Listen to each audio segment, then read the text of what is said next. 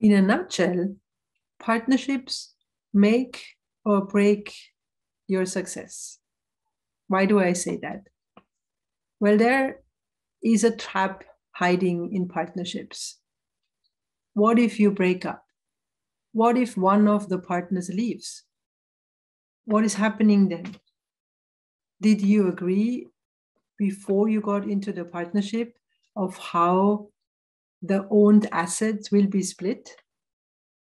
Did you think about when such kind of a separation could even happen, what it would do to your market, to the customers you serve?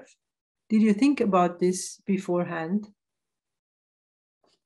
I wholeheartedly recommend you to do that, because this is the main reason, a very big reason why organization, startups, any kind of ventures do not succeed. And that's why partnerships make or break your success.